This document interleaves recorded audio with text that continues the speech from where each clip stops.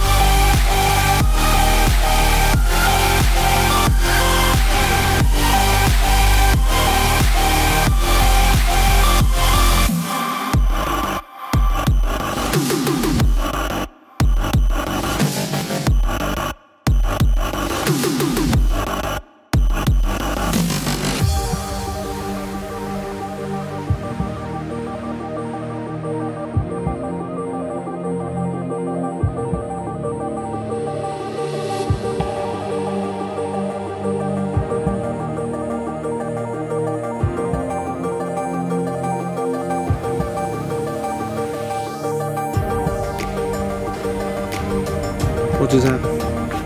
Giant fart. I gotta shut this. Copyright claiming out here. I gotta shut this door.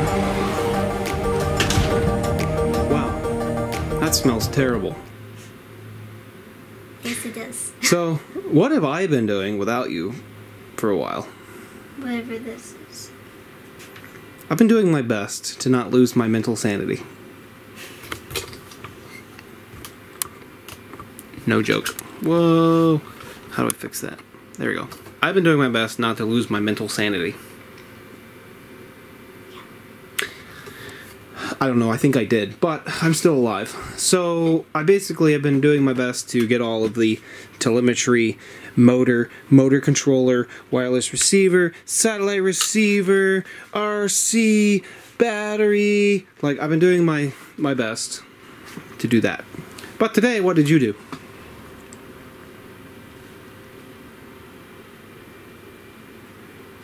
Wow. Mess. Words don't describe what you did, because you have no words. I don't know what I did. Show me. Us. I helped you, but show us what we did. I glued that in with epoxy. Yep. Screwed that in, made holes, and then screwed that in. What is that? Beagle. That's our flight controller. I haven't really used that word too much, but it's a flight controller. Controls our flight software stuff. BeagleBone! Yeah, that's it. We got this mounted in there. That's really about all we do. Oh, what else did we do? Filled holes for our... Yeah, what is that again? What is this called? An antenna? Yes, this is an antenna. And what...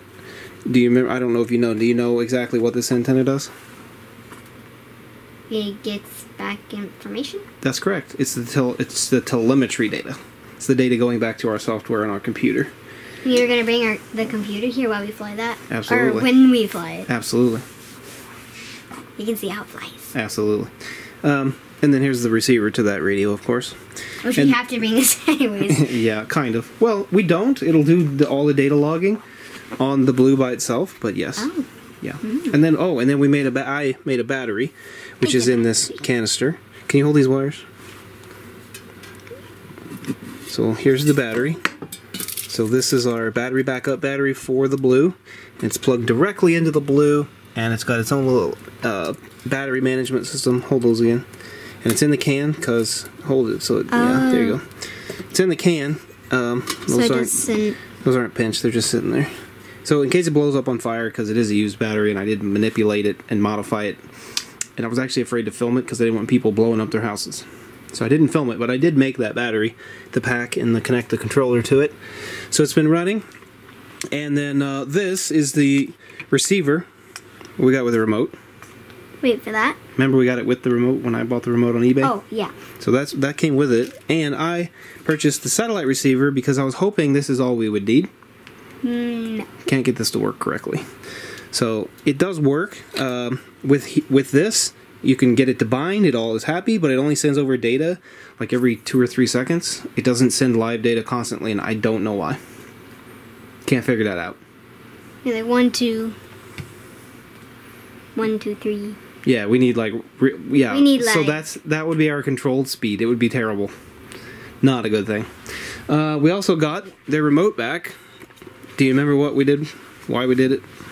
Because this switch, there was a spring missing in one of these, and then one of them were broken. Yeah, so we fixed that, but then what after that? We sent it to the people to fix. Yeah, so we built the battery for the back, remember? And we put the charge port on there and got that all working. Yeah. But this remote is older than 2017, and apparently there was a fluke to use a lithium-ion battery.